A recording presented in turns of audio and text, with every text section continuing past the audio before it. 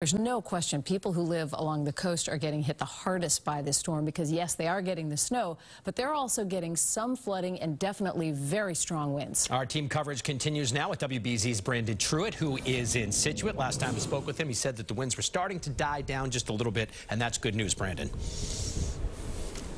It certainly is, although everything is relative, right? We're still seeing some of the strong wind gusts, but just not as frequently as before, and we will certainly take that good news. You can't hear it behind me. The ocean is roaring, though. We are on Oceanside Drive, and what we are bracing for is the second high tide of the day.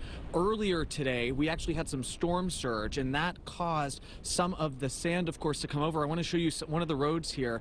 Earlier today, we had two different power trucks that were stuck in this same spot because sand has mixed in the road. I want to show you some of the video that shows this national grid was stuck here for a good amount of time, and about 2 hours later, once they were eventually cleared, an Eversource truck got stuck in the same exact spot. We were able to catch up with town leaders here who tell me the two focuses tonight are going to be power and this evening's storm surge. Here is what they told me just before nightfall.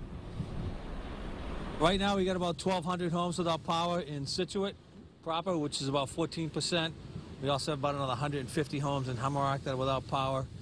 The power companies are telling us they'll have crews in tonight.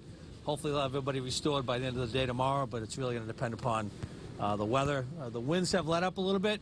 We're hoping the worst has gone by. We've had gusts touching 90 miles an hour today, so it's been pretty much a crazy showdown here, but the crews are keeping up with the roads as best they can. We're cleaning up. Now, right now, it's the 9 o'clock tide that's coming in.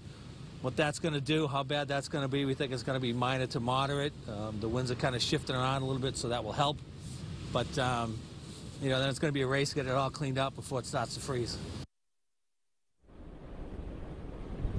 So here we go. We have someone right here, actually, who is trying to drive through this. This is the exact spot where those two trucks got stuck earlier, and we're seeing that they're spinning out here. Let's see what happens as they're trying to turn on Oceanside Drive.